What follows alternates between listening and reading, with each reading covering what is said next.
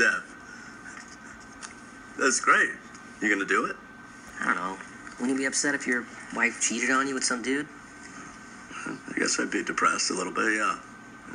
Well, what if you didn't know about it and she didn't have any emotional attachment to the guy?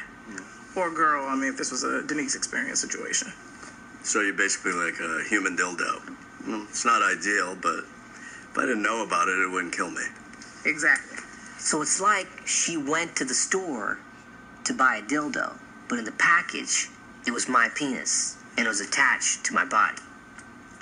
I'm just a human dildo.